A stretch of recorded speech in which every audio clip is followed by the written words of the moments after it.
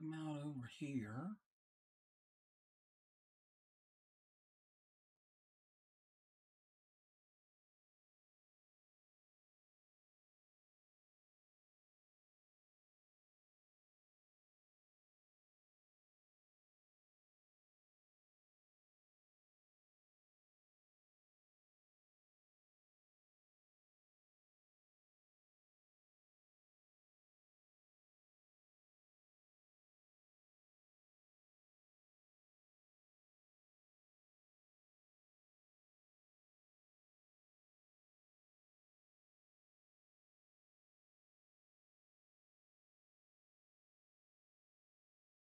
Good evening.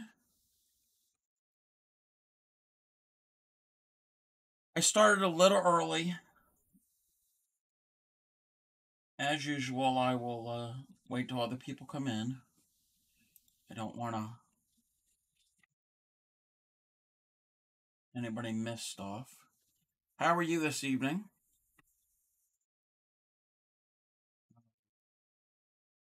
That's not what I want.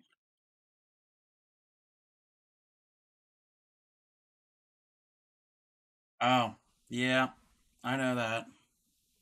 Oh, one's tired and one's good. Oh, okay. I feel like I'm missing a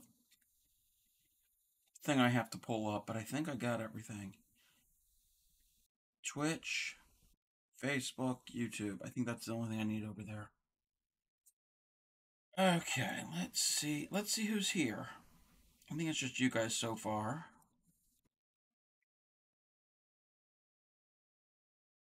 Give them a few more minutes. You know how they slowly roll in. I've been proactive this week. I'm getting a bunch of my swatches and samples ready in advance for next week. Because sometimes it's like the day of streaming, I'm finishing up a swatch like that afternoon. It's like, oh, I gotta get this done before tonight. I've got I'm prepared this week. So yeah, I can't do that until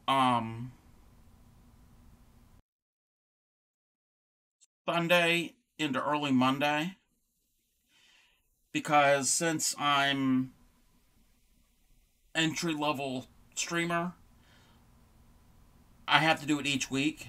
When you're I think it's affiliate. I know it's partner, but I think maybe affiliate. You can fill out your schedule for an entire month. Yeah, I don't have that unlocked yet, so I got to do that every beginning of each week. I got to go in and change everything, which most of it doesn't really. Well, I just got to change the day, and then some of the stuff doesn't really change. I gotta. Okay. Okay, something just popped up over there.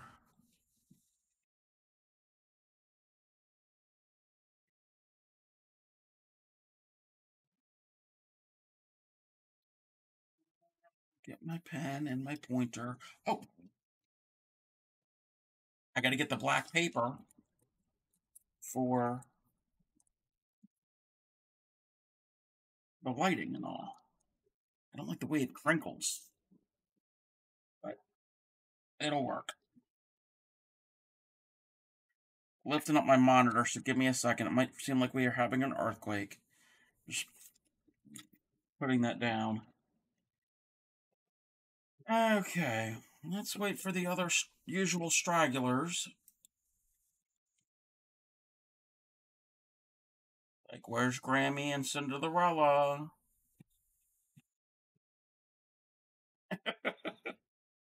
Because Grammy's the one who asked about edges and borders, so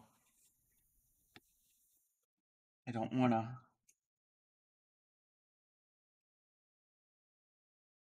Hey, Cinderella, the Great Maryland Earthquake. How are you, Cinderella? Every time I see that name,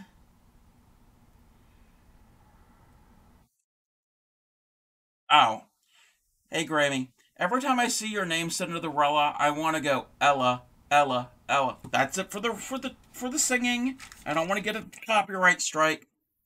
Okay. So before we start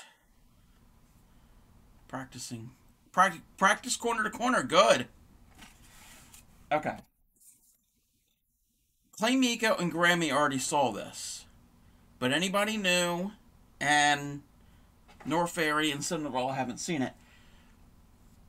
Yesterday afternoon, we made 2 trips to some purveyors of the fleece. And I did get some more yarn for my temperature blanket. That's boring. We're not going to look at that. But I hit up the sale for Ollie's. And you're right, Cinderella. That location was picked over. And there's a lot of yarn barf. And what is up with this light baby blue Red Heart? And I saw somebody post online, they were in South Carolina, and their store had even more of this light baby blue Red Heart. I'm like, Jesus. Anyway. So I'm going to show you what I got.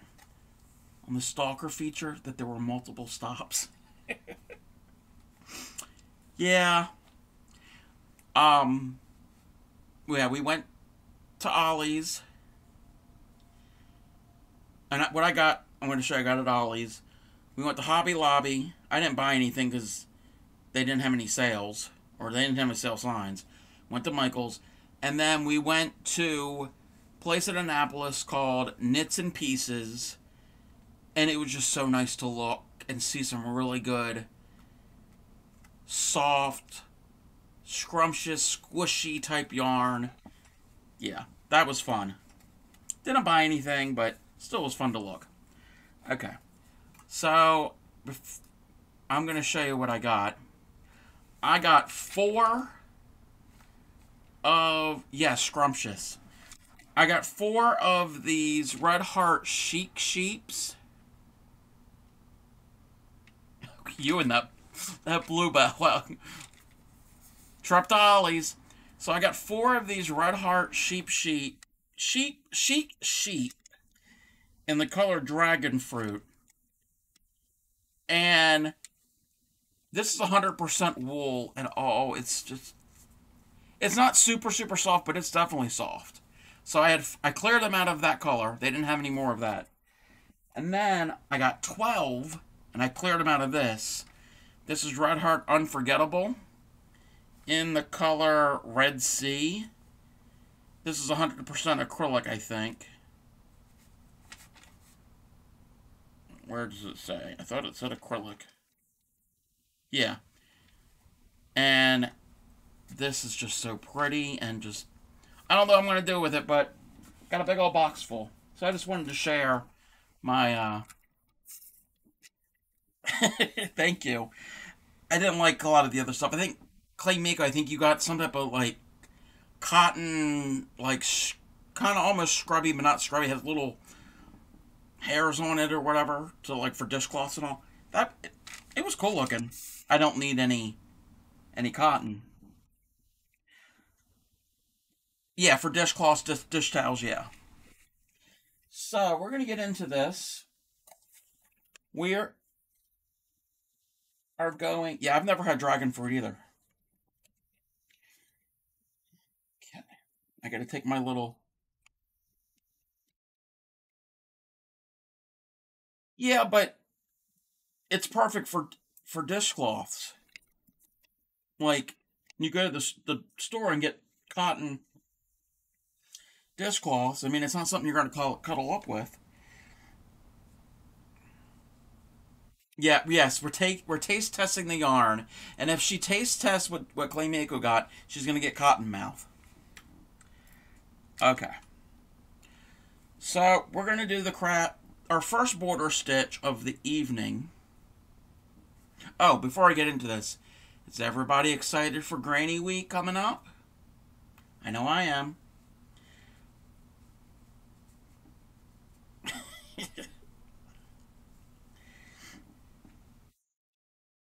So, our first stitch that we're going to do tonight is the crab stitch, and this is edgings and borders. So don't worry about the solid piece. This is just to say a blank done in double crochet. We're focusing on the edging tonight. And I don't know how well we're going to be able to see. So this is what it looks like. Is that stinky cheese? So this is what it looks like. It kind of makes like a looks almost like a whip stitch pattern, but it's really easy to do. If you need a real quick, simple border, this would go good on like a dishcloth. This would be a great border for a dishcloth. Okay, we want white background.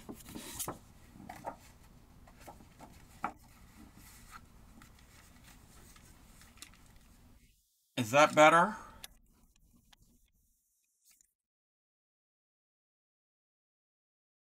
I know there's a shadow under my hands and everything, and I know it's... Okay, is that okay for everyone else? I know it's kind of distracting to see the shadow, but I can't do anything about the shadow. So this would be a great border for a dishcloth because you don't really want anything decorative and frilly on it. I mean, you could on a tea towel, but if you're going to use something to clean the dishes. So this is a real simple stitch. And you can do it in the same color that you're working it on, or do a different color here. Either way, if you're doing the same color that for your main body of the piece, all you're going to do is you're going to, when you get to the end of the row, you're going to chain one and then start the row. If you're going to do another color, you're going to fasten off, and then you're going to join another. And the way to join the other, and I think I've showed this before, you're going to go into the work, loop your new yarn over it, and bring it up, and then do your stitch. And then that tail, you can weave it in as you stitch, or you can let it go, and then weave it in with a yarn needle later. So, but to do this, I'm going to rip this out real quick. But I just wanted an example to show you to see what it's going to look like. But this is real easy to put back in. This could be worked on any number of stitches. So you don't have to have a certain multiple of stitches. This can work on any number. So it's not like you have to have an even number or multiple 6 or whatever. So I'm going to demonstrate again how to join. I'm just going to go into whatever stitch. It doesn't matter. I mean, I fastened off here. I'm going to go in right to the next one. And this stitch actually works backwards. So when we get to it, I'll show you how to do the edges, because you know how the edges on double crochet are different than the rows. We'll get to that. So we're going to put our hook in. We're just going to insert our hook into a stitch. And it doesn't matter what stitch you start on. It could be anywhere on the project. I would start on one of the actual stitches and not the sides, one of the ends on the row. And then you're just going to loop over your yarn, over your hook, leave a little bit of a tail, and bring it up through. So you got your tail here and your working yarn there. Going to hold them together. They're all coming through that one hole. You're going through the hole in the stitch, and you're going to pull a little tension on it. You're going to drop the tail a bit, but you still want it snug. You don't want it loose like that. You want to snug it up. And this, you kind of have to hold and pinch, however you can get it. And I'm just going to do a simple chain, real basic chain. Okay? We're not flipping our work. We're not doing any of that. So now, This is all this is done is single crochets. And you're going to take your finger on the hand that you hold your hook in.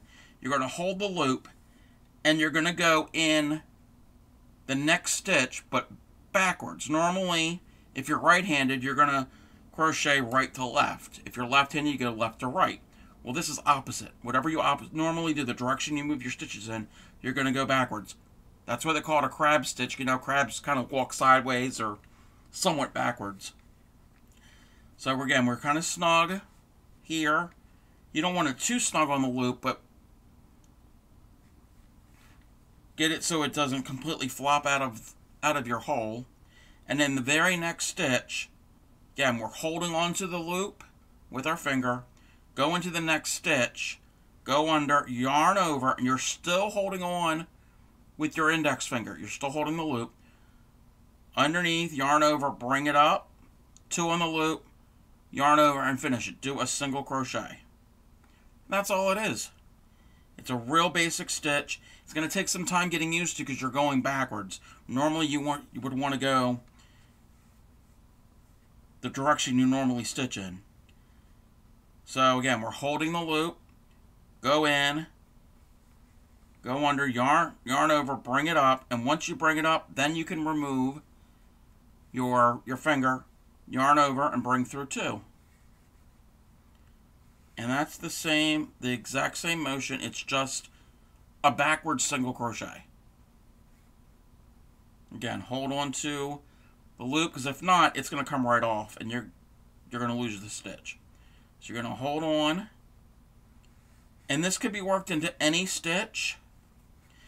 I happen to be working into double crochets. It could be worked into singles, triples, whatever you want. It could even work into a wave pattern. Again, it's just one stitch into each previous stitch. It's super simple. It's kind of basic.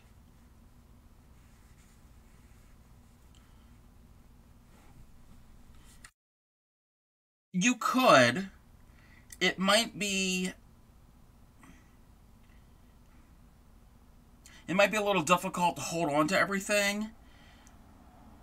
Also, if you did it to join grannies or any type of panel. When you join grannies, it doesn't have to be specifically grannies. It could be another panel just like this. Okay?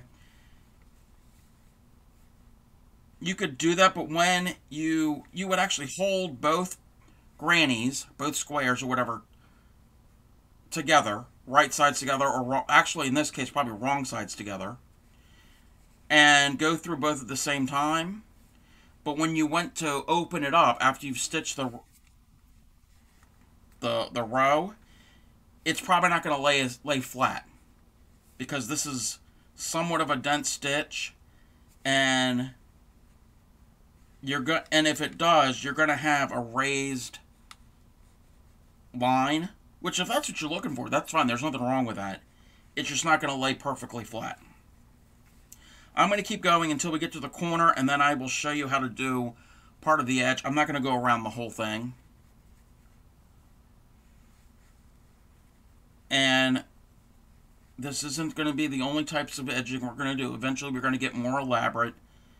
I just wanted to start off with something real simple that you don't have to think about. You just hold the loop, go into the next stitch, and you're just doing single crochets. You're just working backwards. Tuesday, when we start Granny Week, I will go into some basic ways of joining grannies or any type of panel, any type of square, rectangle, hexagon, any of that stuff. So I'm coming up to the corner here, and I've got one last stitch that I'm going to go into. And in this last stitch, all of these stitches we've done 1. In this stitch I'm going to do 3, because you need some extra to round the corner. If I only do 1 and then round it, that corner is going to be curling up, and it's not going to look good. So in the very next stitch, you do 1. You're increasing. So that's 1. In the same stitch, you're doing 2. And in the same stitch, do 1 more and do 3. And you've rounded the corner. You're just doing 3 of them. And I don't know if this color yarn would be the best to show you on camera. Now when you get to the side, I happen to have done doubles. Anytime you do a border,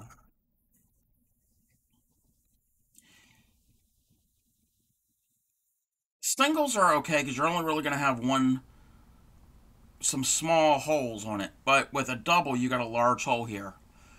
Anytime you do a border, try to avoid going into these open chain hole spaces.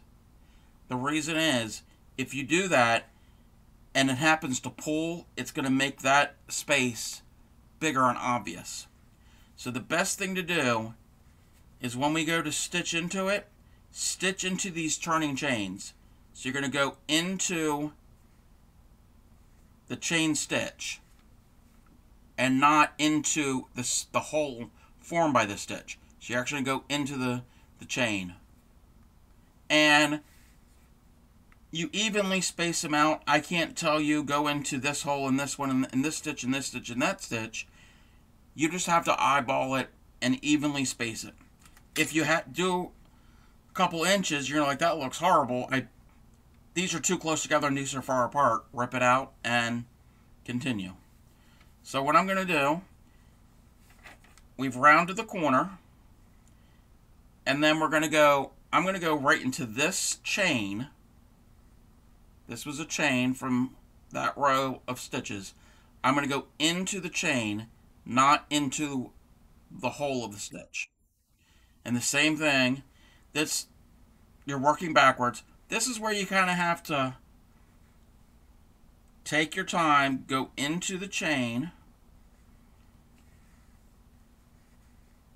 and do it very carefully. So I've done that. I'm going to skip this next one because it's too close together. I'm going to go right about here. Again, there's no right and wrong place to do it. Just don't go into this big hole.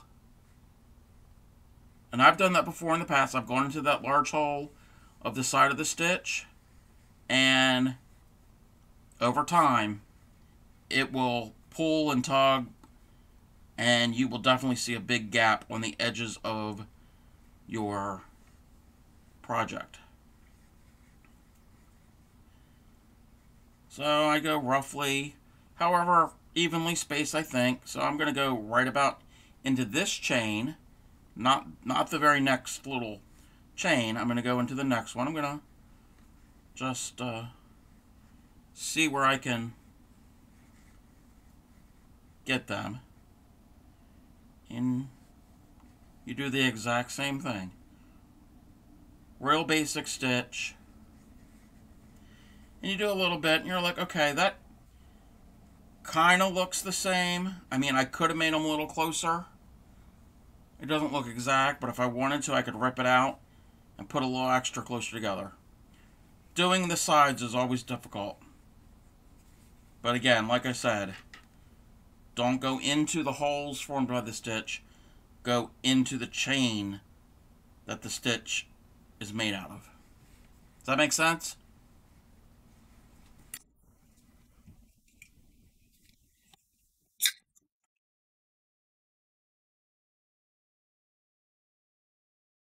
Getting something to drink. Hold on a second.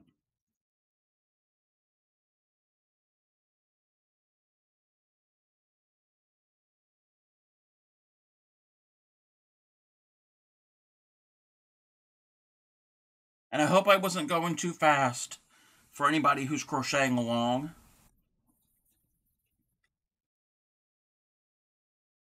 I didn't tell you all to make a sample ahead of time, but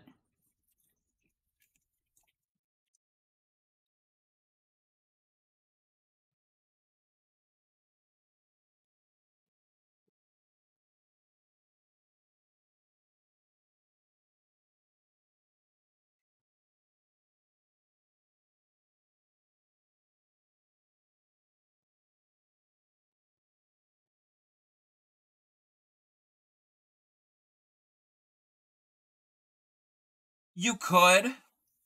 So, and I know what you're talking about. If your rows are kind of wobbly, to even it up, wherever one, like, let's say these rows were slightly wider than these, you could go in a little further.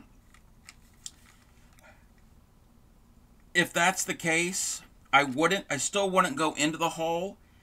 You know how a double crochet or a single or whatever, I would go into the post, and maybe this border might not be a good one to do it because it's a very thin border. And that loop didn't really come out right when I stitched that. If it's a thicker, denser, like if you're doing like a double crochet, you could do any stitch actually for a border. If you wanted to go all the way around in double crochets, or if you all want to go around in triples, you could do that. But I would go into the post of the stitch, not into any of the holes. And let's say it's only these first couple rows are like that. Go into the post of those couple, and then go into the edge stitch of the rest. Yeah, you could do that too. And with the shell, you kind of do work into the hole a little bit. Play around with it. See if it looks good. If not, rip it out and try it a different way. So that's the crab stitch. Real basic. Nothing that's gonna make anybody go, oh, I love that. Real simple.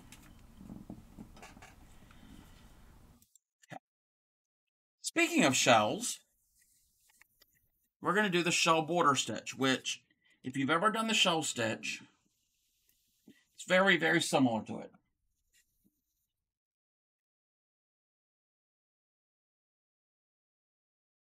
This here is the shell stitch. And this works best. You could do it pretty much on any multiple of stitches, but it works best on rows that are multiples of 4 plus 1, just so it's evenly spaced. You can kind of fudge it on other ones. And again, you're going to join the same way that you would join any yarn. You can, if you want to do it in the same color, you just would continue. You wouldn't finish off. You do a chain and then start. If you're going to do a different color, you'd finish off and start new. Okay. I recommend if you're going to do the shell border stitch, start on an edge right before a corner, about a stitch before that corner spot. So let's say on this opposite corner, here's our corner. I would start right about here. Okay. And what you're going to do, and I got to refer to that. Okay. So let's pretend none of the pink is here. That's just to show you what it's going to look like. Pretend none of the pink is there. And you're going to come up in the stitch right before the corner. So you're going to come up in there, and you're going to do a, let me double check something. Join a chain. Okay. You're going to come up into that stitch, and you're going to do a single crochet. Oh, actually, take that back. Take that back. I would recommend coming up 2 stitches away from the corner. So again, we've got our corner space here. Whoops. And about 2 stitches. And on the edge, you eyeball it, whatever you think roughly what 2 stitches would equal. So we know what 2 stitches are on the row when we're working our rows back and forth, approximately the same distance, come up 2 stitches. So when you join, you're going to come up, do a chain stitch, and then in that same, because you want to, I mean, you can start on a corner, but it's easier to anchor because on either side of your shell, you're going to have an anchor stitch. If you look here, in between the regular side, this is your shell, and on either side you have a single crochet as an anchor stitch. If you start here in the corner, that's fine. But to make certain everything is evenly spaced, I recommend coming up 2 stitches before the corner and do an anchor stitch, which basically you're going to join your new yarn, come up, do a single crochet you're going to come up and do a chain. So you join, do your chain, and in that same stitch do a single, which pretend none of this is here, pretend all of that's there, but this stitch here, pretend we joined and we chained 1, and then that's our single right there. Okay, that's our anchor stitch. That's going to anchor on either side of our shell. Then on the corners, what you're going to do is you're going to skip the next stitch, and in the very next stitch, which will be your corner stitch, you're going to do 7 double crochets all into that hole. The reason you're doing 7 is you need enough to round the corner. You're only going to do 7. You could do more. Let's say if you do 9, then in these, along your edges, you'll do 7. You'll have a very ruffly shell. Most shells, usually people do 5 on the sides, and in the corner they do 7. You need a couple extra to get you around that corner. So you're going to do all in that same stitch. That was 2, 3,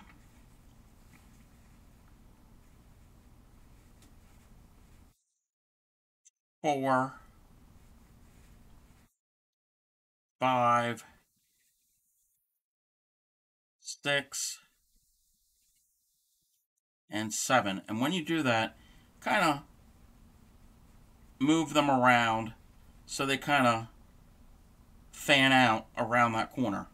Because if you did 7, your last one would be here, and then when you go to anchor it, it's going to pull it and it's going to pucker the corner. So that's why you add a couple extra to avoid that. And then the pattern is you're going to skip the next stitch, which is roughly in this area. And in the very next stitch, and we're on the side. Working on the side can be a pain, like we've said before. But here is roughly about 2 stitches over. There's a stitch could fit here, and then a stitch is here. So you skip 1 in the neck, wherever you think the next stitch will be. Go into the chain. Again, we're not going into the space that's formed by the chain. You're going to go into the actual chain and do a single. That is your anchor. So on either side of your fan, you've got a single, whoops. Either side of your fan, you've got a single here that's anchoring. Do I need to change back to black? Because this is a lighter yarn.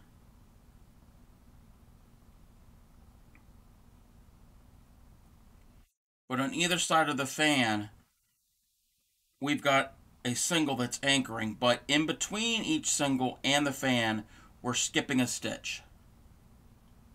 Because if you put a single in there, it's going to get bunched up way too much. So we've done our anchor, which is a single crochet, and again, if I'm going too fast, and all you're doing We're not working onto the outside of this. Another thing with borders, whatever border you do,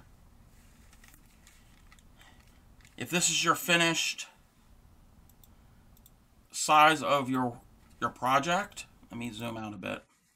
If this is your finished size, you could go around with singles or doubles or half doubles or whatever you want around a couple times, and then at the very end of that, do your decorative border that you're not going to work into. Or you could do this all the way around, and then when you got back to here, you could do another row of shells on top of it. You could build borders on top of borders on top of borders. There's no wrong or right way to do any of it.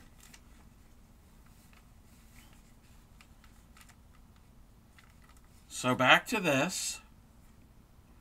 We've got our anchor stitch. Let me zoom back in.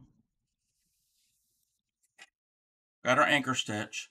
Now we're going to skip one stitch space, or where one stitch would physically fit in there, which is roughly here, and then go into where the next one would roughly. You got to eyeball it.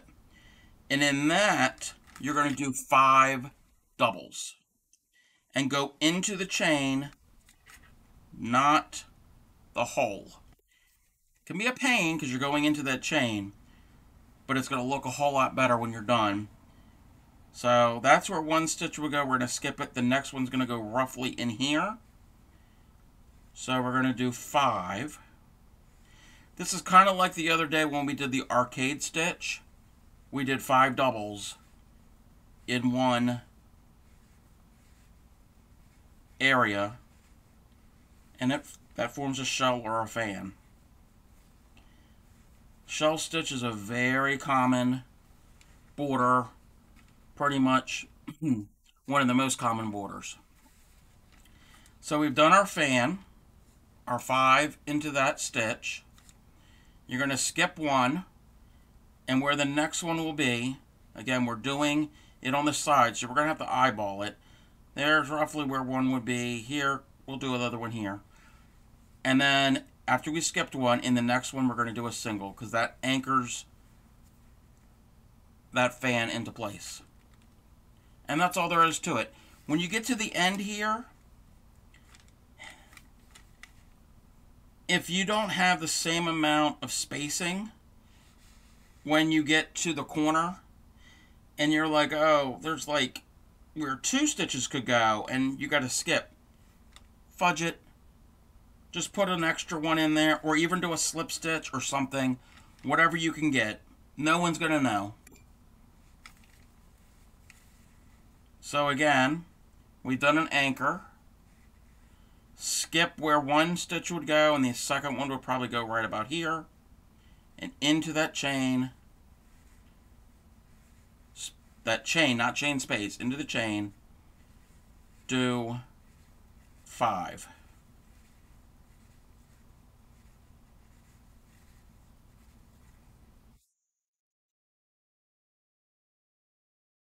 After you do 5, skip where one would be and where the next one would be. Do a single. You can always take your fan that you made and lay it out and be like, okay, we're going to skip here. We're going to go into here. It's where the fan is going to lay if you want it to be flat.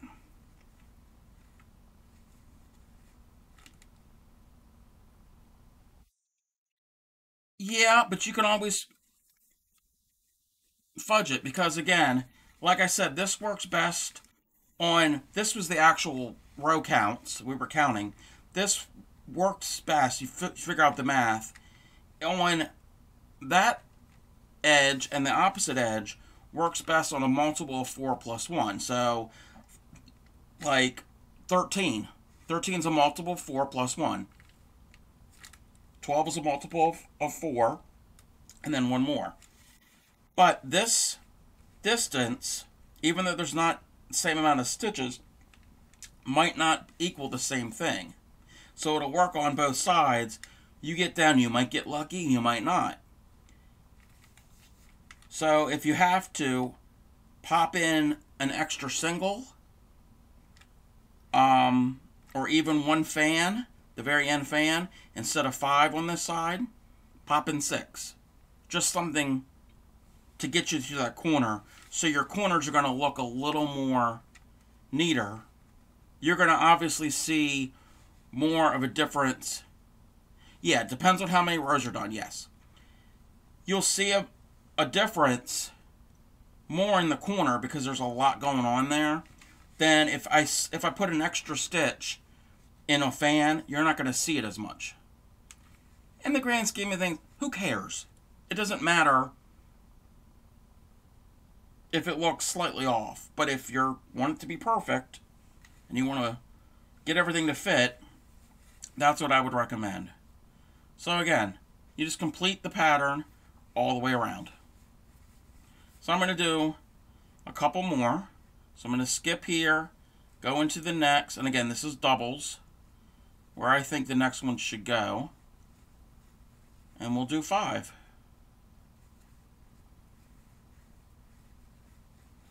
Does that make sense to everybody, what I've said so far?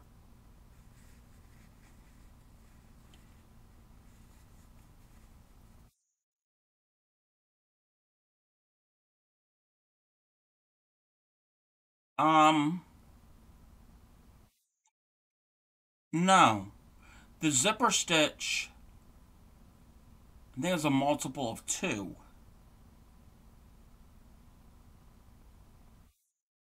Not how many chains you did originally. How many stitches. So like when I did mine, I did 401 chains, because I'm extra wide blanket. And that first chain counts as a turning chain. So that I would end up having 400 stitches, even though you're doing single chain, single chain, single chain, single chain. So that would be 400. Again, this is just a guideline for borders. It works best with that. If you don't have if it's not a multiple of 4 plus 1, you could still do it.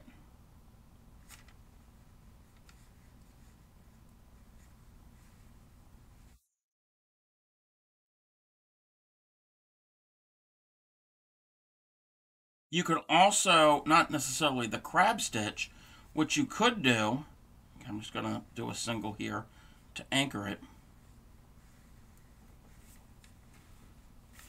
What you could do to mix it up, if you find another simple, somewhat simple border stitch, instead of a fan or shell, we're going to go to shell, instead of a shell, a single, and a shell, you could do a shell, a single, and then a smaller, narrower decorative stitch, like a Picot or something, and then do a single and then another fan. So you can end up putting something in between each fan, and that might help balance it out. Play around with it, see what you can do. Which is going to bring us into our next stitch here in a minute.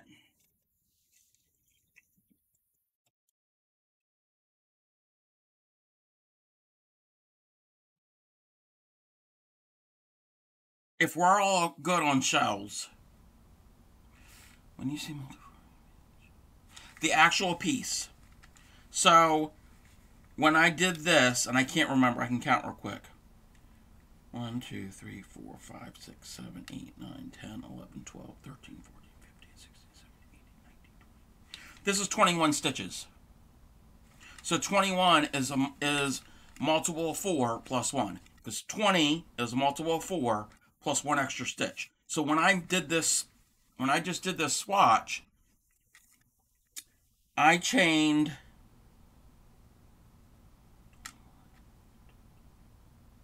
23 because I wanted 21 stitches, and then I had 2 chains, or you could do 3. Some people when they're going to do doubles, their turning chain is either 2 or 3. I usually do 2. You could do 3, whatever you want. So you've got 21 chains, And then those are going to be actual stitches. And then when I did this, I did 2 extra, so I did 23. So when I did my doubles crochet, I went into the 3rd chain from the hook. If you do 3 chains on your turning chain, you would go the 4th in the hook. This isn't that big of a deal. It's not like it's set in stone that you have to have these multiples. I just said it's best.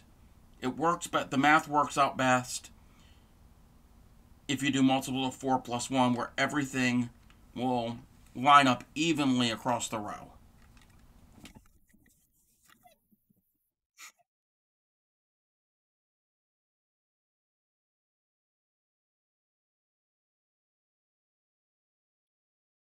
Yes, however many stitches across. Because this is the piece, and then the border. We're working on borders today, so the borders go into the piece. Because I didn't show how to make this. I mean, it's double crochet. Everybody who is crocheting along, and if they know the basic stitches, before we even get to borders, you got to learn how to do doubles. So yeah, it would be however many stitches in your finished project. Okay. Are we ready for the next stitch? We got 2 more to go.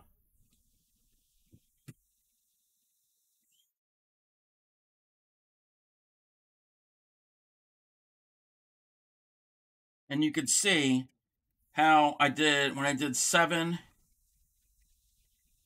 in there. These lay kind of flat. It lays very flat. If not, it would curl up if it didn't have enough in the corners.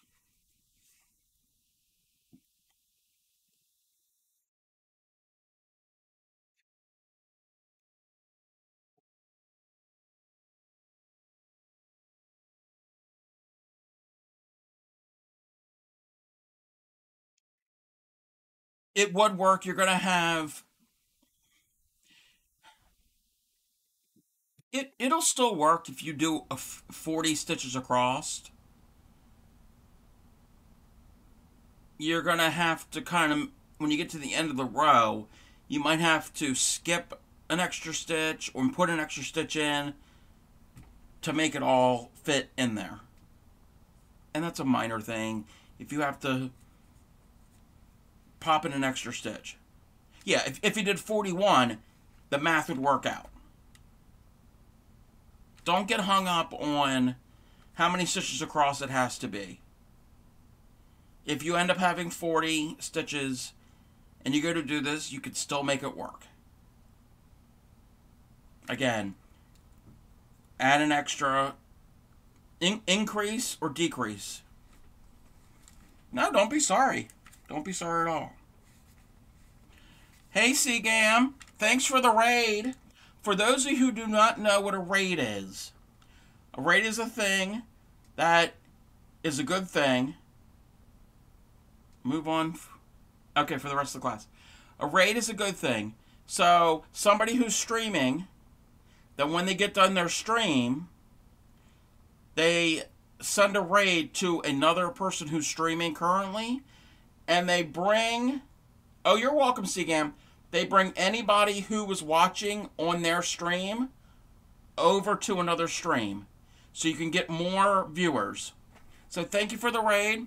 Anybody who's new, who's coming from Seagam's stream, I'm the Crafty Cub. Welcome. And I primarily do crochet, but I have done other craft things on the channel. And we are learning how to do some edge stitches. If you like what you see, stick around. I also upload all of my streams to YouTube, which is in the description below. So I've got, I don't know how many previous streams on YouTube on there. I don't bully you. I do it jokingly, and you do it to me too. Oh, so I've got 2 of my mods in here, Clay Miko and Seagam. Clay Miko has said that when the two of you are in here, you guys are sword fighting because you both are mods and you've got the sword icon.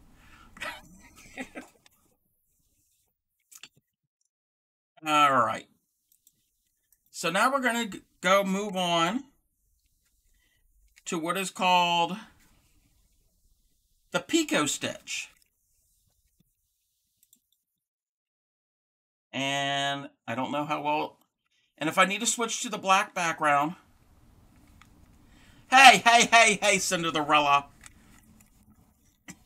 God, now I got her doing that. Let me move my little notepad. So this is the Picot stitch. And... Okay, let's see. I think that shows up better on the black, right? Because it's a lighter blue. I don't sew and knit. I crochet.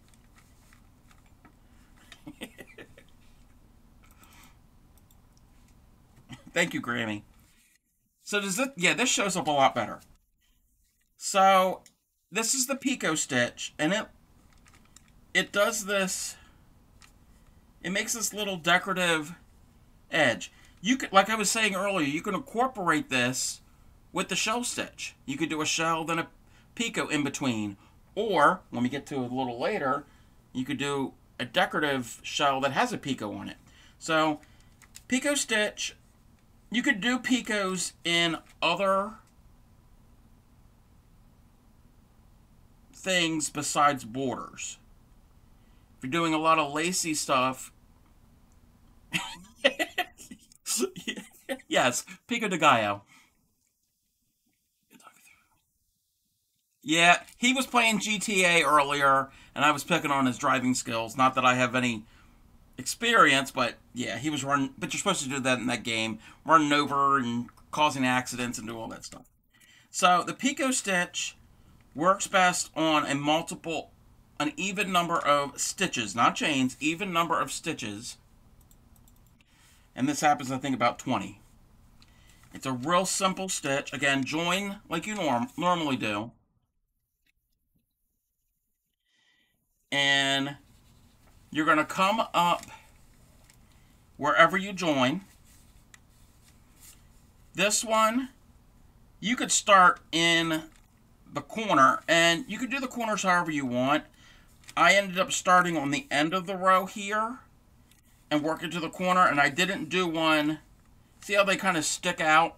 I didn't do one sticking out into the corner. All of mine are parallel or perpendicular to the edges. I didn't have a diagonal one. You can put it in there diagonally. That's up to you, however you want to do it. But this is a really easy stitch to do. And you're going to join however you're going to join, or if you're going to use the existing color, you're going to do a single crochet. Where you're going to, if you're joining with a new color, join with a chain and then do a single crochet into that space. If using the same color, again, once you finish the row, chain one and then do a single crochet into that space. And then in the very next stitch, do a single crochet. Okay? Forget all the rest of it's here. Pretend this is our very first stitch. We started here with a single crochet, and then we do another single crochet next door to it, just like normal crochet, normal singles, basic. And then Mexican sounds good. So after you've done 2 single crochets, one in stitches next to each other, you're going to chain 3. And then in the top of the single crochet, again, if I'm going too fast, let me know. So when we started, again, ignore anything to the right. We started with a single here, we did another single, and then we chained 3. After we chain those 3, into the top of that single crochet we just did. You can sleep in class. You can lurk. In the top of that single that we just did, that's right here, go into, like, you know how the top makes a V? Go in there, and then you can go into the top, and then even on the post, go in and do a slip stitch, and then repeat the pattern on a daily basis. Okay. Oh, that's okay. So that's all it is. So now you go into where the next stitch would go, do a single, and in the neck, then make a single right next to it, however you can get it, wherever the next stitch would fit. And I'm trying to find a place to do it because I'm working on the side and not the ends of it, which that can be difficult. So do 2 in a row, 2 singles, and then chain 3, and then slip stitch into the top of that single you just made. I usually go into, this is the, let me see if I can show it. That's the single I just made. So when I'm going to slip stitch, I'm going to go under the front loop of the stitch, and then under the front bar of the stitch, or however you can get it in there. Some people do it into the chain right above it, anywhere close in that area. And you do a little slip stitch, and that forms these little picots. That's what they're called. And you just continue. So now you do the next one. The next one's going to be a regular single. Oh, that didn't work right because that just went through one part of it. Working into the sides of the edges is not fun. So I did a single, and then the next stitch area, we're going to do another single.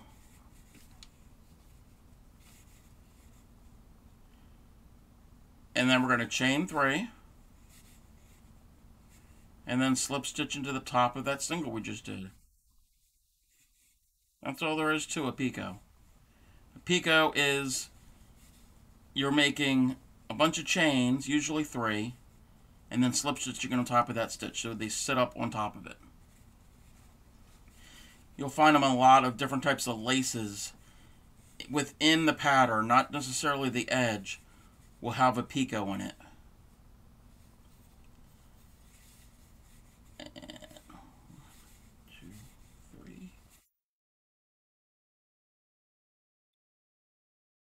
And real quick, I'm going to show you something. Let me get this. I have this over here to the side.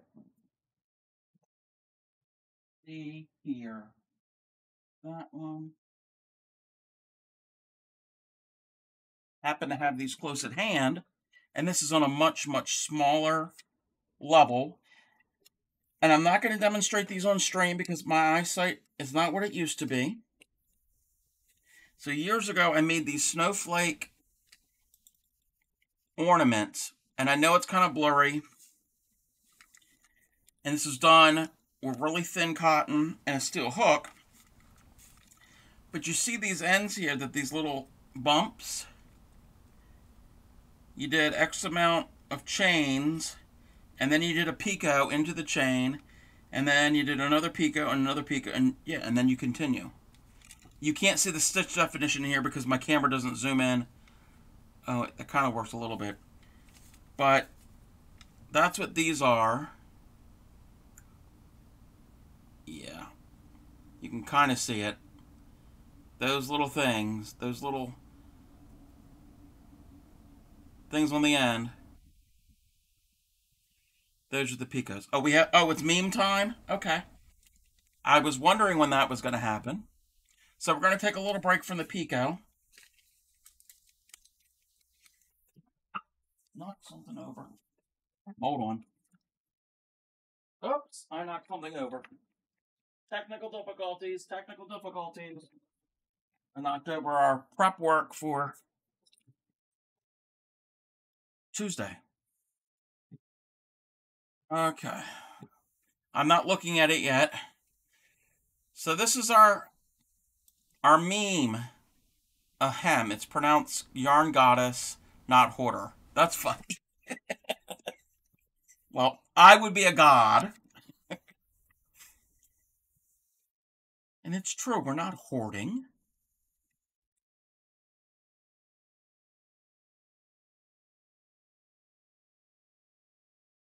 Thank you, Cinderella, for our meme of the night. And anybody new who's watching, welcome. And if anybody who is lurking or new, if you've had any experience in crochet or any other crafts, feel free to chat to give some input if you've worked with Picots or any other type of edgings. I do take suggestions for things on stream. Down below, I think it's in the About section here, there is a suggestion box. Feel free to add to it. And I'll take your suggestions into consideration. The other day, somebody suggested the Nifty Knitters, which that is on the list. It's not going to be this coming week. Wait, do I have that on? Yeah, I don't have it in the calendar yet, but it will be coming up probably sometime in March, I'm thinking. So I'm going to go to the edge, and I'll show you how I did the edge. And this is just a simple, very simple edging. So you do, oh, I did too many singles. I did 4 singles, which you could do that. If you wanted, you could do 4 singles and then a picot. You can space them out. I wouldn't do a picot in every one because they would just all bunch up to each other. So I've done, there's my 2, and then I'm going to chain 3. And then basically that chain, when I slip stitch it, it's going to double back on itself to make that little bump. Does that make any sense, everybody? So, single, single, and then we're going to chain 3. I guess you could chain more than 3. You're going to have a bigger picot that's going to pop up. I wouldn't do anything less because you're not really going to see it.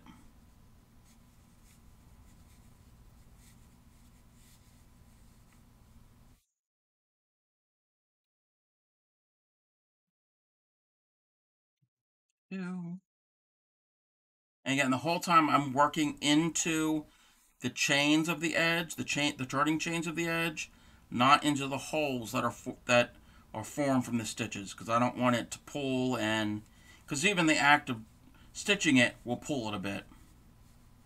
So there's our 2, and then we're going to chain 3, and then we're going to picot. We're going to slip stitch to form the picot. And that's the slip stitch.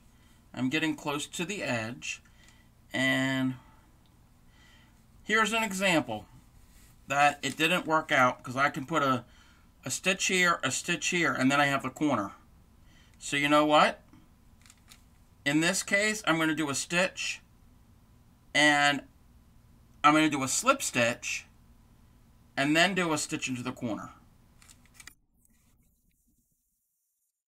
That's one. If I have one too many, I can do a slip stitch to do a decrease. So there's 1, and now I'm going to do a slip stitch for the next one, and then in the corner, I'll do 1. So that's a single, a slip stitch, and then a single. Whoops. gotta learn to get it in frame. I did a single. I had one too many stitches on my edge, and I wanted to finish on the corner. So I did a single, the next one I slip stitched, and then the following one I did a single. So that will help reduce it.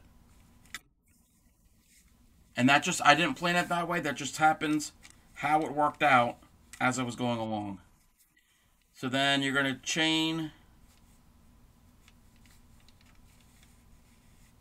Okay. Oh, take it out and do normal?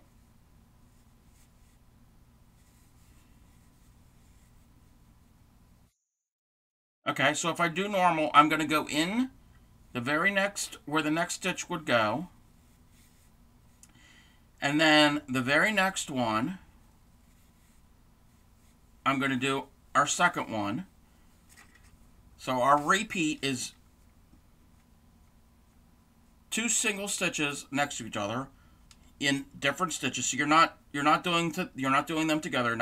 They're not going in the same. So you're going to do a single, and then the next stitch do a single, and then chain 3, and then we're going to slip stitch there. Now I'm at the corner. I mean, I could keep it this way. There's no right or wrong way to do it. If I keep it this way, I'm going to do a single into the corner, and that's one way I could do it. Then I can go in. Then I can turn the corner. I would actually add another single to ease it around the corner, because you need a little extra stitches in the corner there. So that would basically, those 2 singles are in the corner. And then the next stitch I would do the picot on. So if I wanted to, I can still do it this way. Oh, I know what I did. When I originally did my foundation chain, I went into the back bumps, or the front bumps. So now I have back bumps to go into. And so it's not going to look the same, because this was the foundation chain. I'm going to go into those back bumps. So then that right there in the corner space, I finished the picot, our repeat here, and then I had one space, which is the corner space, and I did 2 singles into that corner space, and then I've rounded the corner and did one more single here, and now I can do a picot here. This could work too if you wanted it this way.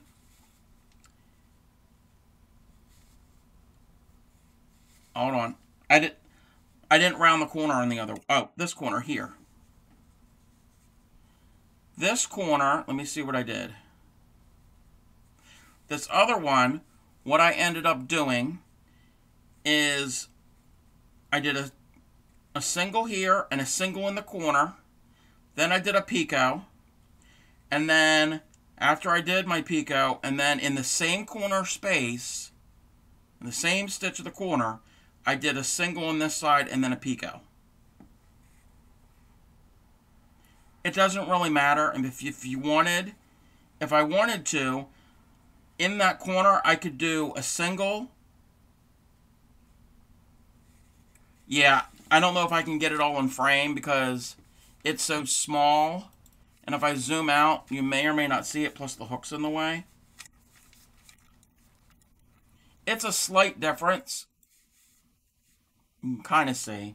You might have to zoom in if you're on your phone. So here, when I did this, I did a single. Well, I did my single and then the second single and did the picot. And then when I started the next repeat, I went into there and then into the next, where the next space would be. Here, I kind of added extra stitch. You could do it however you want. But you could also, what you could do is in that corner there, do a single, another single, do the picot there, and then the third single for the next. So then that picot would be more at a diagonal, coming off the point instead of off the side. So play around with it. If you don't like how it looks,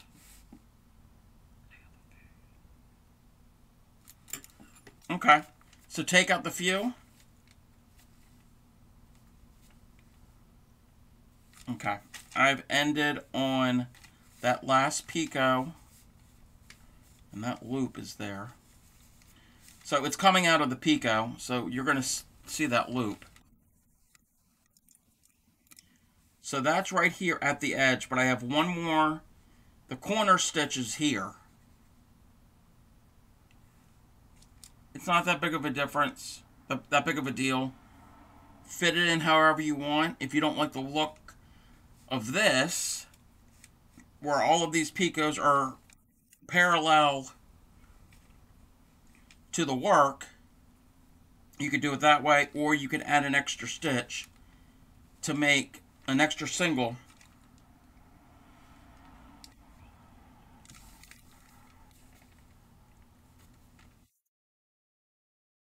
Okay, here I've got, and that's the last picot I did.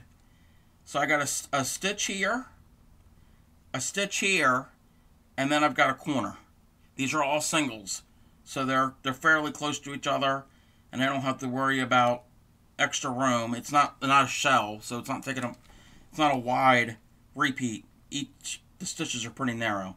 So we got a stitch here and a stitch here, so that's where a single, and then our single with a picot, and then I have an extra. It's all up to you how you would want to do it. Again, no right or wrong way. You do it, you keep going, and you're like, oh, that looks a little weird. Let me take it out and then decrease or increase or however you want to get the look that you want.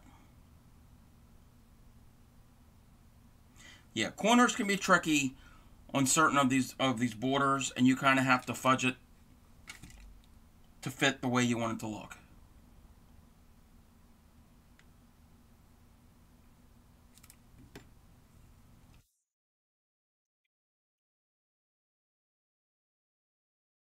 Yeah, if you want that, if you want all the picots to be parallel. So this picot here, I happen to have right at the edge. If you want the other one right at the edge, do whatever you need to. Or if I wanted to, I could have it there at the corner, and then it would be off, probably off by one, where the picot would be. Again, it's all a matter of your own taste, how you want it to look.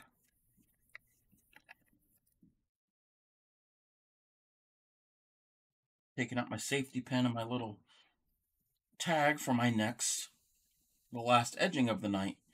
The next one is a combination of, wait a minute, shells and picots. So are we good with picots for now? Did you want me to keep going? Did you want any refreshers on any of the stuff we've done so far? I think everything we've done so far is pretty simple and easy.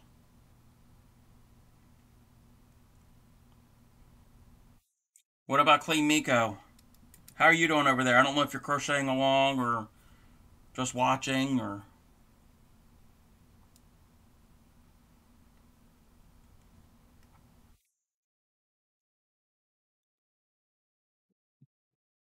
We're doing that. Let me take a looky-loo.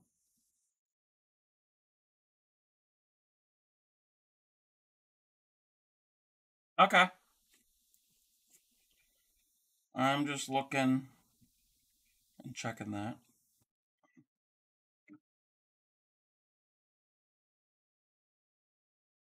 Oh, okay. To keep going. Okay, we can do that. So I gotta kind of pre-plan, figure out where this is gonna go.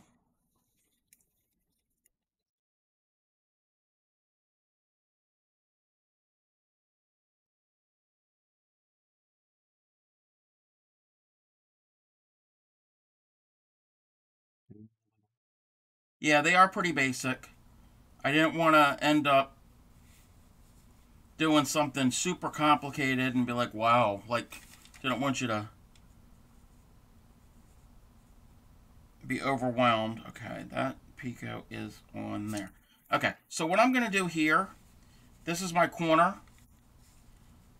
and this Picot from our previous corner is right, the edge of that Picot is right at that edge. So I'm going to have it there too. Well, in order to do that, I'm going to add an extra single crochet in the stitch I just did. And now I can go into the corner and do a Picot into that corner to make them line up. And then I'm going to do another set just so you can see what the finished corner is going to look like. Actually do another set after that. I'll do one more. Tighten everything up. 1, 2, and then 3, and do our last little Picot stitch.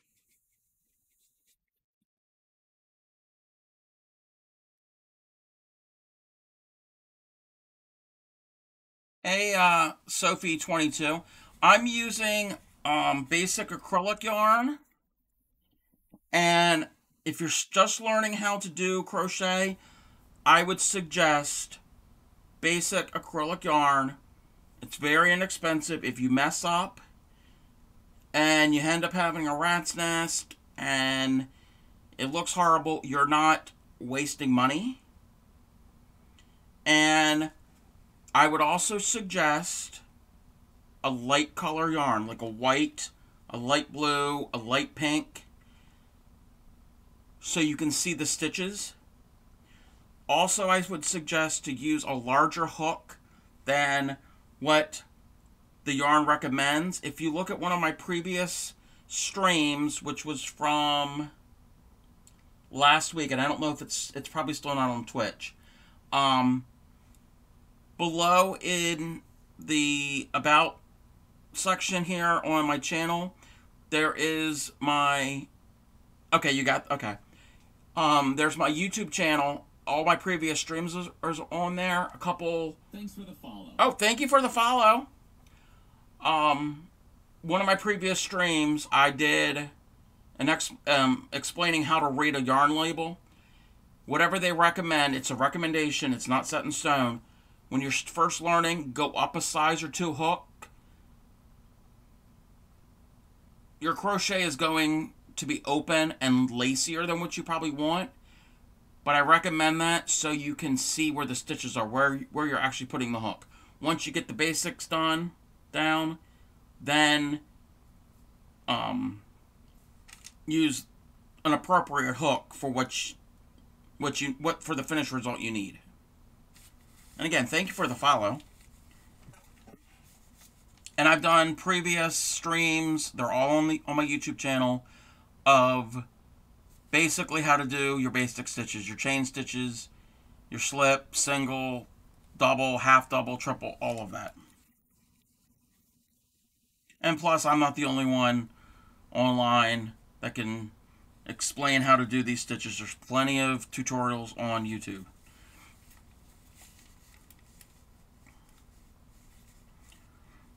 So, back to this. Cinderella was asking to see how it would look if I can... It's kind of curling a bit. Yep. Okay, so which one are we starting out with? Okay. Granny squares or rows?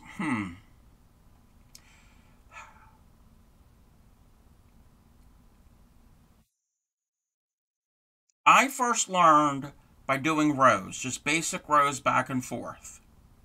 Some people learn with granny squares. I would try both. And when you first getting into it, if you decide, oh, I can't figure this out on one, then try the other. And once you get used to it and you're comfortable with it, then try the other one. Um, I I learned first with rows back and forth, because with granny squares, exactly, yeah, like Cinderella, yeah, start with small swatches of rows, just a swatch of singles back and forth, and then another one of doubles. Because when you do granny squares, you're doing a lot of chains and a lot of doubles. You can do other stitches too, but a basic granny square are basically those two stitches. You're not really learning a single or a half double. That's There's pros and cons to it. But if you know your basic stitches, if you know your slip stitch, your chain, your single, your double, your triple, and your half double, those 6 stitches, that's what all other complex stitch patterns and everything are based out of. They're all based on those 6 stitches.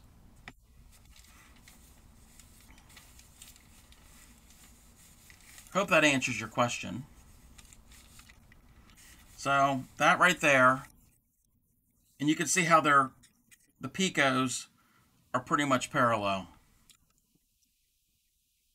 Yeah, it took me a couple years to get a granny square to be square, and because if when I first started, it was all a mess. But some people, that's all they ever learned was granny, and that's all they know, and they're great at it. Okay, so that's our picot. We're going to switch over to our fancy shell. And the bigger swatch, let me move that out of the way. Oh, I got to zoom out with this. This is our fancy shell. Mind the tails. Oh, and when you're first learning, don't worry about your tails, tucking them in and getting them all nice and neat. Just focus on trying to figure out where to put the stitches and getting into the stitch properly. And it's not going to look pretty and perfect the first couple times. My first piece, it was supposed to be a square, and I started out, and then it turned into a trapezoid because your tension gets tighter as you go. That's why I also recommend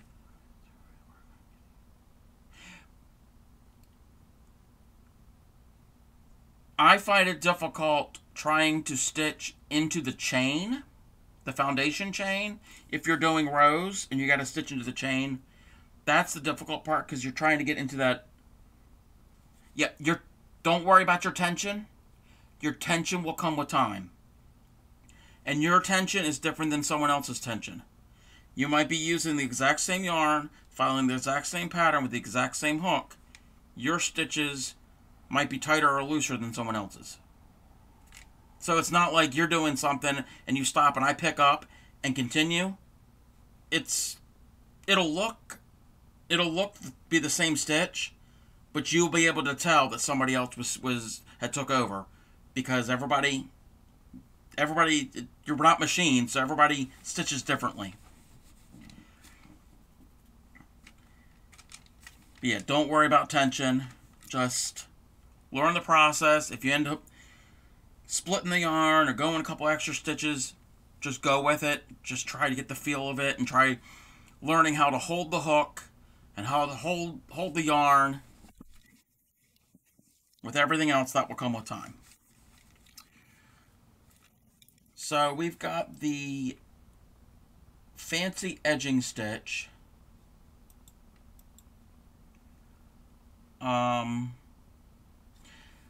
This stitch works best in multiples of 6 plus 1 because of the fans and how they're spaced out.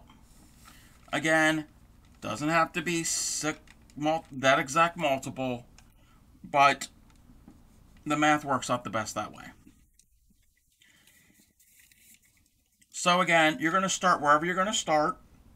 I happen to have started on this corner here and went across, and I end up having my corner like this. There's other ways you could do it where you have your... Yes, you're going to do a lot of frogging too. Good point, Cinderella.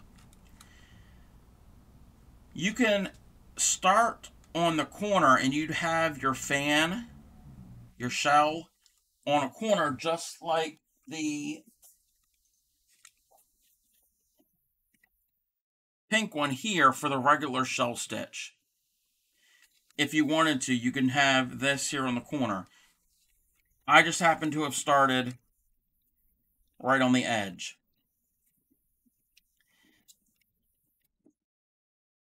So, actually, what I'm going to end up doing with this, I need to get another thing of yarn. I'm going to frog the Picot that we just did, because I'm going to use the blue on the other side.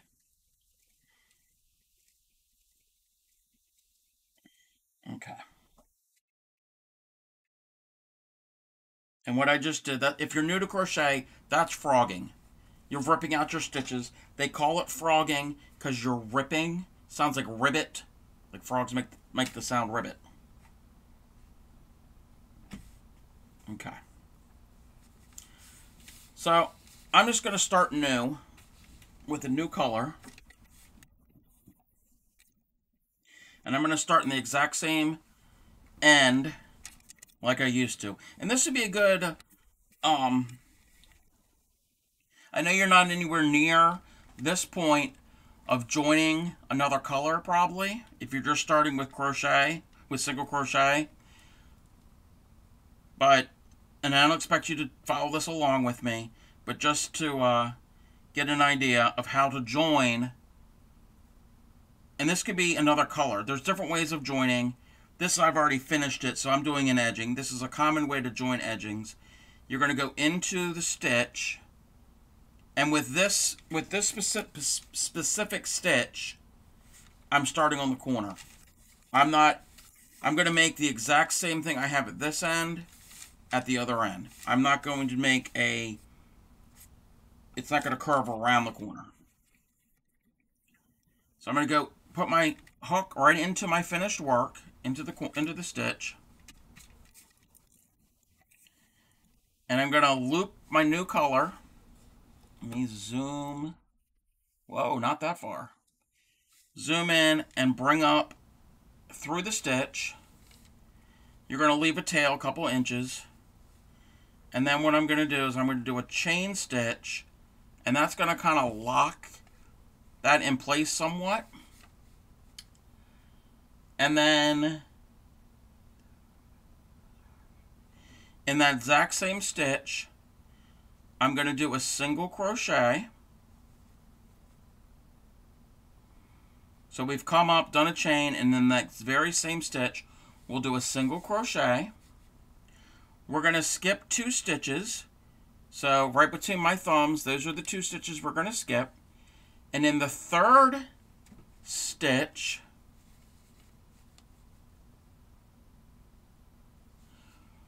we're going to do a double crochet,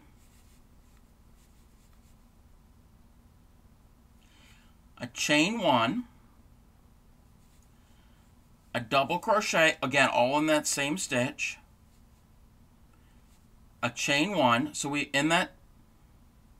skipped 2 stitches from where we started. In the third one, we're going to do a double crochet, a chain 1, a double crochet, a chain 1, a double crochet, chain 3, and if I'm going fast for anybody who's following along, let me know, because that was a lot I just said. I tend to go fast, sorry.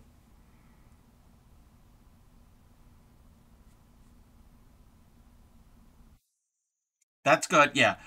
I would never say, hey, stop what you're doing and learn that you're not anywhere ready for this if you're just learning singles. But I know some of my other viewers, like Cinderella, she usually crochets along, but I'm not certain if she's doing that tonight.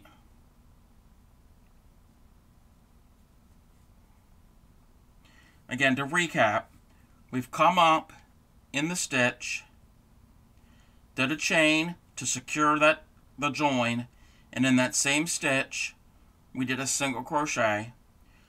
We're skipping 2 stitches, and in the third one we're doing a double, then a chain, a double, then a chain, and then a double.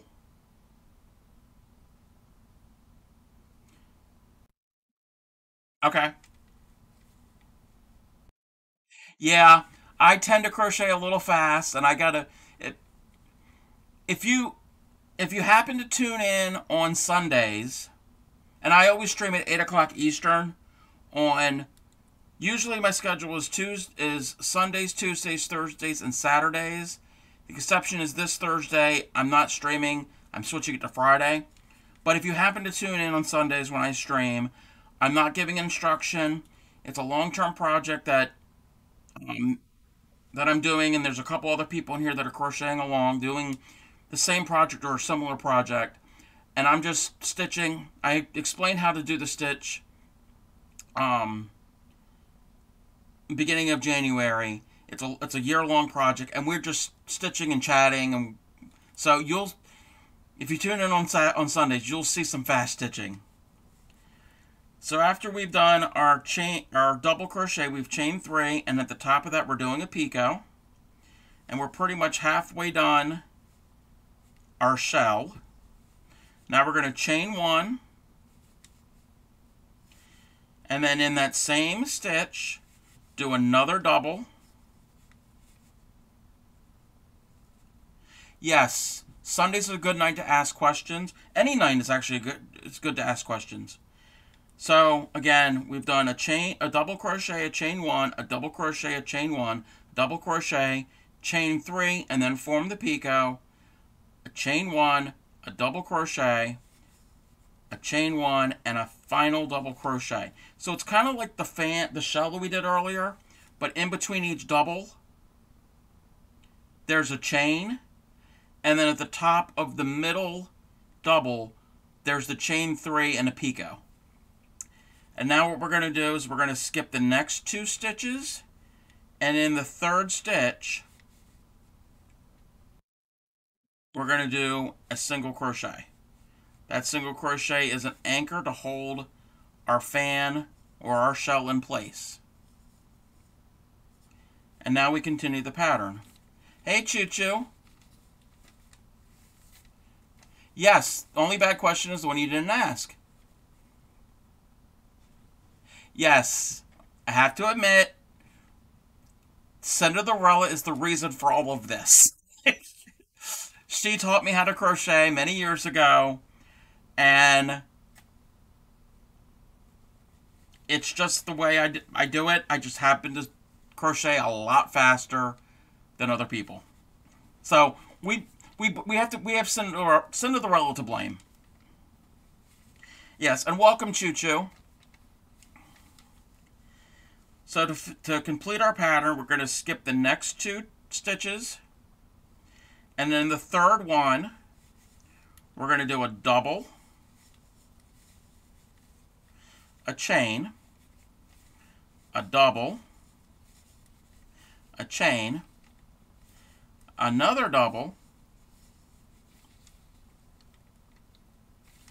and then after we get our third double, we're going to chain 3, and then we're going to do a slip stitch to the top of that double, which makes the picot. So we're halfway down our shell. Do a chain, then a double, then a chain, and a final double. And that has finished our shell. And we're going to skip the next 2 stitches, and in the third stitch go in and do a single crochet. Just like the shell stitch here, in between each shell there was a single that anchored it. In between each of these fancy shells there's a single that anchored it. I'm going to go to the edge. So we've anchored it. So now, and that anchor is anchoring that shell, the shell we just did, and it's going to anchor the next one we haven't done yet. True. Yes, they can be slowed down, and they're also on YouTube, and you can slow it down. I mean, they are usually 2 hours long, but you can also, on YouTube, you can play it at half speed. Or if I'm going not fast enough, you can speed it up. But if it's live and you're crocheting along with me, you can't slow me down as I'm live. You can tell me to slow down and I will, but you can't do it on your end. So again, we're going to skip 2 stitches. And then the third one is where we're going to do all of our stitches. So we're going to do a double in there, a chain, a second double, a chain, a third double, and then we're going to chain 3 and slip stitch into the top of that double. That is going to form our little picot. Then we're going to do a chain, and then a double, a chain, and our last double. They're all made out of 5 doubles, and in between each double there's a chain, and on the top of the middle chain, of the middle double, so the third one will be a picot. And then you skip 2 stitches, and in the third stitch, yes, this is a fancy shell. So you're going to skip 2 stitches, and in the third stitch, you're going to do a single. So this is a fancy shell. It's not as curved as these. These are more curved because there's no other stitches in between each of these doubles. There are 5 doubles in a row, and they're all bunched up together, so they're going to form more of a curve. In between each of these doubles, there is a chain, and it's going to form more of a triangular point, but it's still a type of shell because all of the doubles are being stitched into the same common stitch of our main work. They call it fancy because it's got a little doodad on the top. So again, we're going to skip 2, and in the third one, we're going to do a double. I already wrapped my yarn. Again, I'm quick like that. So it took me a while to figure it out, but I'm like, oh, okay, they're not that difficult. It takes a little. The problem I have is stitching into the foundation chain. Is when you do your foundation chain, trying to do that first in there, it's like, yeah. And I know there's ways that you can help with that, but still, it just drives me.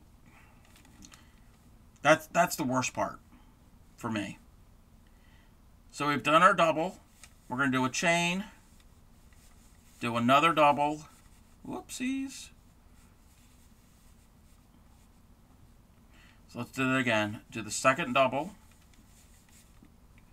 do a chain, third double, all going to that same stitch.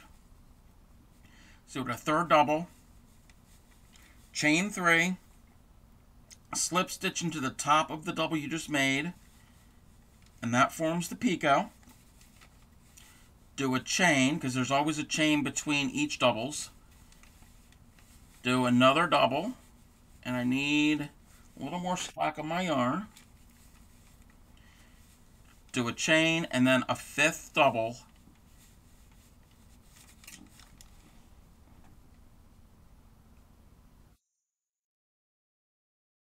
You can't work with thread anymore. I'm sorry. In black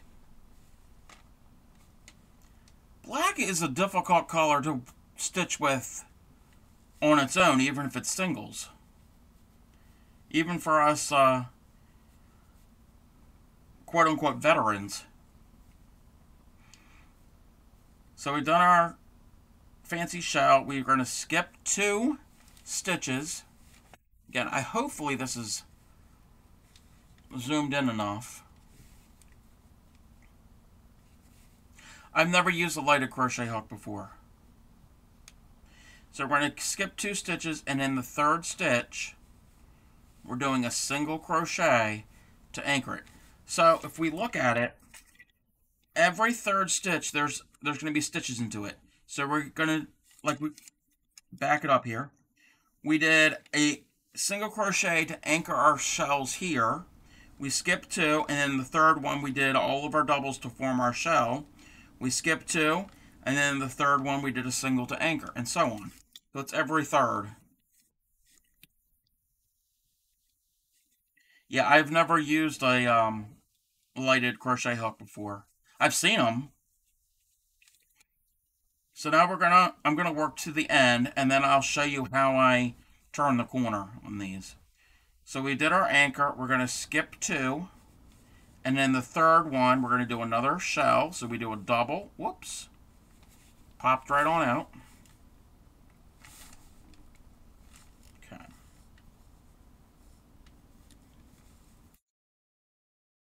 Double, chain, a double, a chain, a double. Whoop. I always end up losing the loops off the hook. Then we're going to chain 3, slip stitch into the top of the chain, the top of the double, do a chain, do a double, do a chain, and one more double. And now we've come to the end. We're going to skip 2, and then the 3rd chain, which happens to be our corner.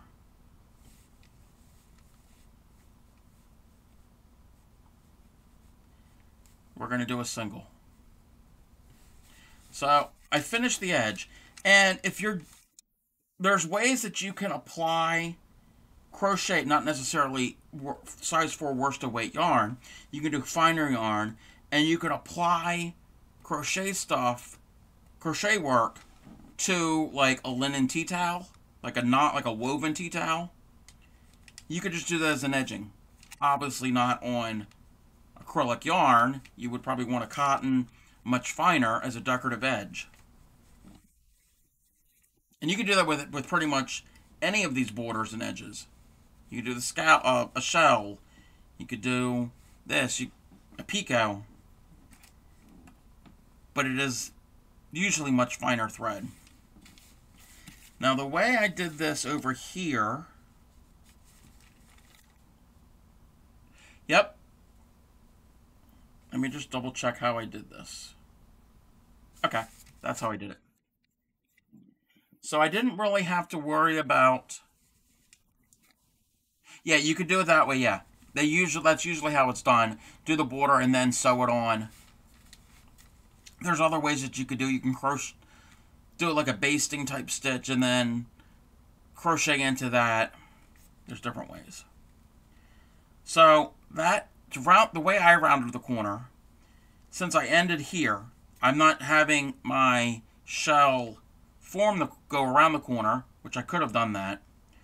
I've anchored it here, so all I'm going to do is I'm going to visualize where, on the edge, where 2 stitches would be, 1 and about 2, and then the 3rd one would be about here.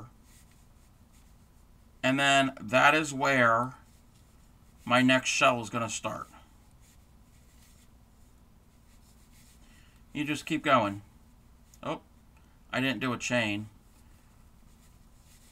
Chain, so I did a double, a chain, a double, a chain, a double. Now 3 chains, and then slip stitch to form a picot, do a chain, and now a double, a chain, and my 3rd double, and then I usually put it up against the work and to see, okay, well, that's where our single would go, and that's a single, so you're going to skip 2, and then in the 3rd one, again, with the edges, you kind of eyeball where it would go. Again, don't work into the holes formed by the stitches. You want to go into the chain of the stitch of the turning chain to avoid any pulling and puckering and distortion. So, yeah, we're going to go right in there. And you kind of have to fudge it. And if it doesn't look right, and that did not look right because I think I didn't do that one all correctly. And the good thing about crochet, if you make a mistake, you can frog it out and go again. That goes for, it's a good tip for Sophie22. You end up and you're like, oh, I made a mistake. You rip it all out, start again, and you haven't ruined anything. Okay. Yep, ribbit, ribbit. Okay, I don't think I finished with a double. I think I finished with a single. Yeah, because it wasn't really lining up right. And that's how I've rounded the corner. Let me pull my loop out. And I did it this way. Some people might not like it. Some people will probably want the fan thing to be on the corner. Again, however you want it. You can kind of fluff it up as you go because it's yarn. It's not going to be there permanently, so you can kind of move it around. And that's the fancy shell stitch. Anybody have any questions on the stitches that we've done tonight? And I ripped out the Picot, so I can't really recap the Picot. Where did I put the other one?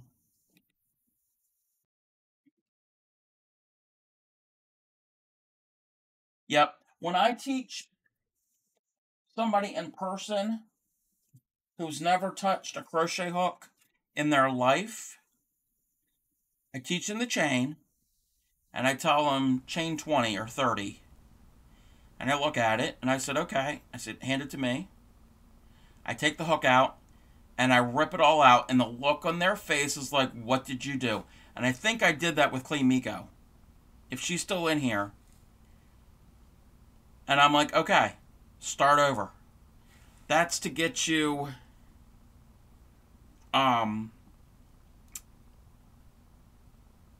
used to trying to get your chains to be somewhat of a consistent length.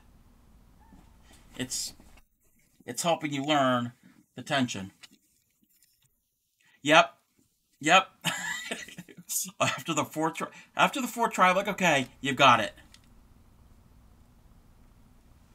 Yep, Cinderella. Cinderella taught me she did the exact same thing. Yes, yarn barf. Yarn barf is when you get it all messed up, or, and I don't, well, I have an example here. I'm not going to rip it out. So, you got a skein of yarn, and for a newbie, you don't got to worry about this. But I never work from a skein like this. I've got a mechanism that will wind it into a cake. Okay? And it's a center pull. You work from the center. But when you get a new thing here, trying to find where it begins, sometimes they're easy, sometimes they're not.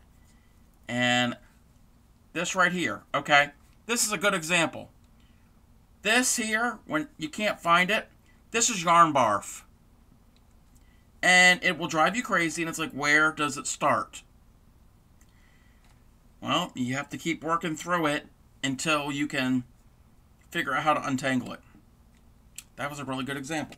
I'll have to fix that later. I hate working out of a skein. Yeah, I have to cake all of mine. If you're first starting, if you don't like working out of a skein, I recommend hand winding it into a ball.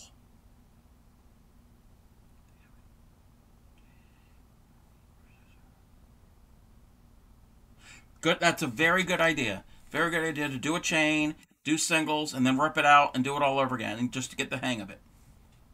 And once you get the hang of it, and you're like, okay, that's how it should flow, and all your stitches look somewhat similar, then once you're comfortable with it, then graduate to one of the other stitches, like a double crochet.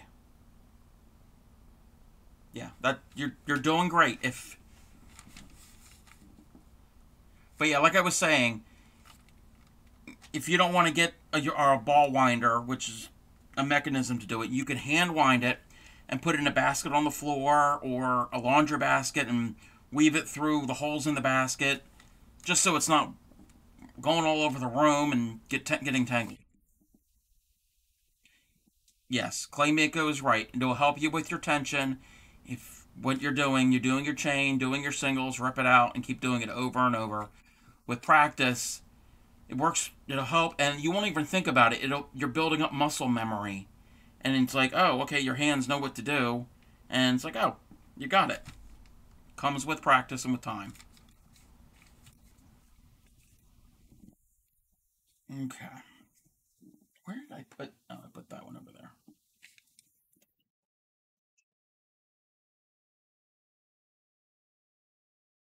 Anybody have any other questions, or because I don't have anything else to demonstrate tonight.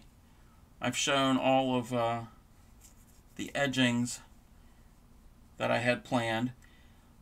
In the future, I think it's going to be one Saturday a month, and I'm either the second or third Saturday of each month. I will show different borders or edges. We'll get more complex and more intricate as we go on, which I gotta. There's a couple I'm thinking of, but I'm gonna have to do some more research on some of the other ones. For those of you who are new, just a little recap, briefly our schedule. Sundays. No. I don't think I would ever want to try to get my master's certification in teaching crochet. No, I'm doing this for fun and to helping people, and it's yeah. I don't think I would want to actually go ahead and get that. I mean, maybe in the future that might be something, but as of now, um, true, yeah, it's something to think about. Um, like I was saying, a brief recap of my basic schedule. Sundays are temperature blanket. So tomorrow night, if you anybody who happens to tune in, it is an ongoing year-long project. Um, and I can talk more about that tomorrow when we do temperature blanket. If somebody has questions, what it is, if you're not familiar with the concept. So that's Sundays. And it used to be Sundays and Tuesdays, but I'm changing that. It's only going to be on Sundays now. Tuesdays, I don't really have a specific thing for Tuesdays right now. This coming Tuesday, this coming week, excluding Sunday, is Granny Week. And let me pull up my main chatting menu. Yeah, there's all different types of temperature blankets. So Granny Week. What Granny Week is, with the exception of Sunday, it's going to be, I'm doing it Tuesday, Friday, and Saturday, because normally it would have been Thursday. It's nothing but grannies. By the end of the week, you're going to be tired of hearing the word granny, and you're going to be tired of the stitch. So Tuesday, I can recap regular basic granny squares. For those who, it's like Sophie, if you wanted to learn how to do a basic granny square, I can, oh yeah, there's over 1,000 or more squares, you're right. Yeah, if you're here on Tuesday evening, I can, or anybody else who's lurking and wants to learn, I could go and do a tutorial on regular granny squares. I did that a couple weeks ago. Both Clean Miko and Cinderella learned, and I've seen examples their examples are beautiful. And these are real basic. They're none like the ones in my background here. It's nothing complicated like that. It's real basic. So I can always do that if anybody is interested in learning how to do that. I'm going to show how to do a rectangular granny square. And I think that's something that definitely Cinderella and Clean Mako are probably going to want to tune in and kind of stitch along. We're also going, on that same day, we're also going to do Mosaic, or it's also called the Glorious Granny, which I've started I can show a little brief, and I don't know how well it's going to show up because they're kind of neutral colors. I'm doing a little test pattern. I'm playing around with colors on how to do it. And this is just the beginning of it. This is only a halfway started block. And we're going to go and do... I don't know if you can really see it because I've used neutrals that are close. I should have done contrasting. But it's a basic granny square. And we will do this on Tuesday. And you see here, God, I don't know how well it's showing up. This here and this here, it's real easy. Clay Miko, you can do this. You can definitely do this. If you could do a granny, you could do this. It's got this extra texture. I'll have to make a different swatch with some contrasting colors because that's not really showing it off that well. I'll rip out. It's actually front post triples. And it's only worked on part of it. And the bigger you get, the bigger it gets, the more intricate it gets. Show a photo. Like this, kind of so you can see some of the stitches. I'll pull up a picture I can find on the internet in a minute here. That will show it off better.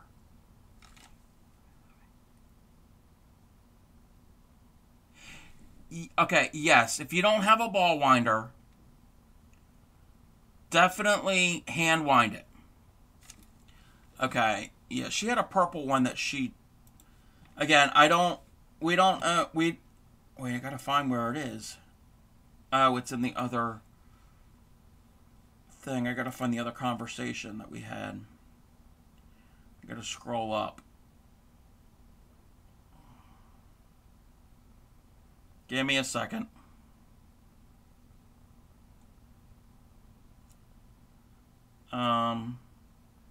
Wait, a purple one?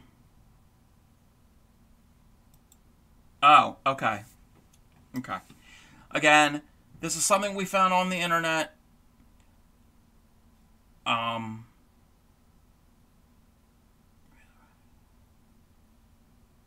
if it's a really big one, wind it as much as you can so it's less tangled, and keep it in a place where it'll stay clean so you don't pick up lint or dust or anything. Okay, this is something that we found on the internet. We don't have rights, it's not something that we made, but those are blocks of Mosaic Granny. And it looks really, really cool. And all it is, the center is one color, and then it transitions to another color and another, but you're not getting specific yarn that does that. You are choosing white yarn, and then a light purple, and then a darker purple. You're using 3 different colors of yarn to make that effect. This is not using any variegated color changing yarn. This is using solid color yarn that you have and coming up with, it's how you put it together and you stitch it, and it overlaps. Yep, every 2 rounds you switch color. Yeah, it's really pretty. But, oops, that's not what I wanted. I didn't want to show my Facebook. We'll do that on Tuesday. In addition to that, a lot of things are going to be happening on Tuesday. And if it's too much to fit into Tuesday, I can always... Tuesday. We're doing...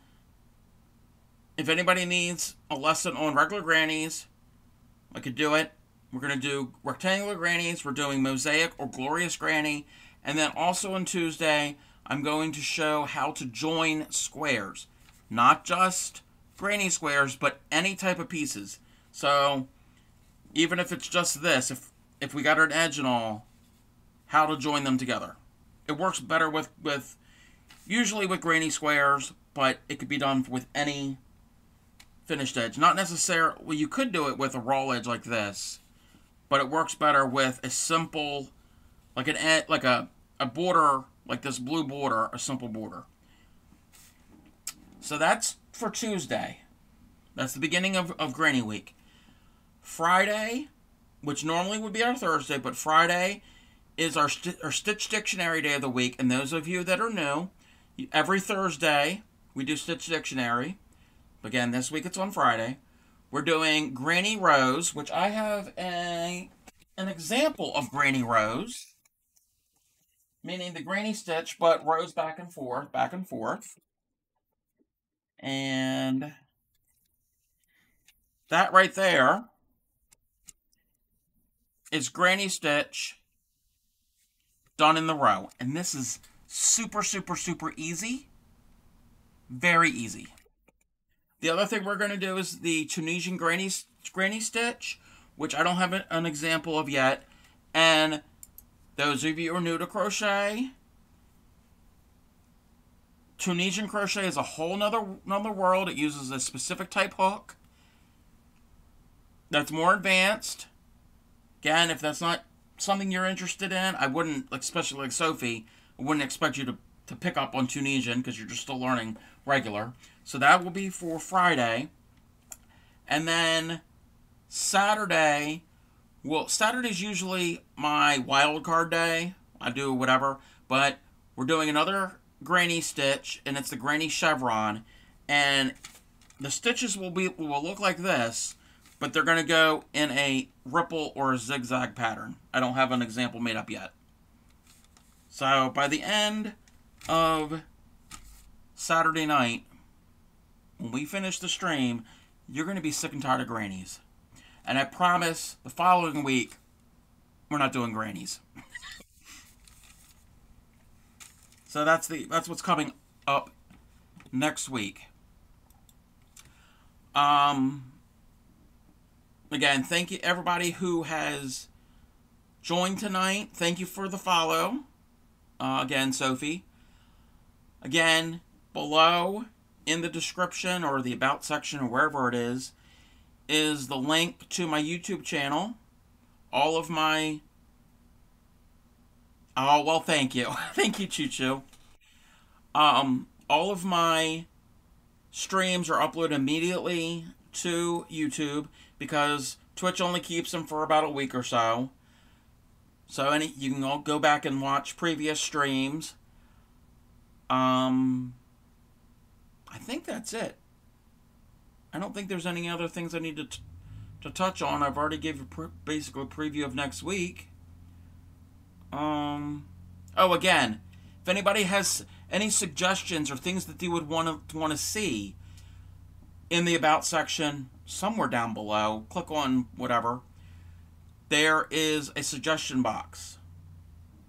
Feel free to suggest some type of... Doesn't have to be crochet. We could do some other crafts. I mean, I don't get into the painting. I don't do... Can I think of something I don't do? I don't have a sewing machine. I don't have a setup for that. I mean, I have access to a sewing machine, but I don't have a setup for all of that. We're not doing any of that type of thing. But crochet, knitting adjacent, because you don't want to see me knit. Well, Grammy that's in here, she sews. She doesn't stream, though.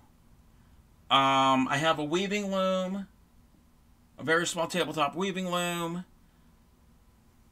I've done some floral design, which I'd have to figure out the setup for that. I've done some beading, beadwork, jewelry making. So I'm open to other crafts besides just crochet. I mean, that's pretty much what it's been the past 2 months, and that's my go-to craft.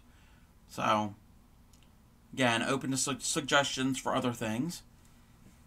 I don't know about paper. I don't really like messy, goopy type crafts. If it's a hot glue, I'm okay with a hot glue gun. I'm okay with a glue stick. But I don't like all that mess. If it's yarn, like yarn snippets, I'm okay with yarn snippets. Little pieces of fuzz. Yes, cross stitch. I don't know how well and enjoyable that's going to be, and I do have a tabletop frame, cross stitch frame that will sit on a tabletop that I could do top down. That would probably be more of a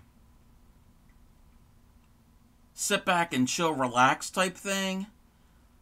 I don't think I'm going to be into teaching you embroidery stitches. Macrame. I have done macrame. Yeah, I'm not going to get into how to do certain types of embroidery stitches. I mean, I know some of them, and no, I'm going to stick with instruction of crochet. Other things are more chill stuff. So, on that note, I think I'm going to end the stream.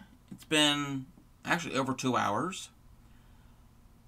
Oh, French. Yes, I remember you can't do French knots. Again, thank you, everybody. And hope to see you tomorrow or next week or whenever you can tune in. Everybody have a good night. And happy crafting.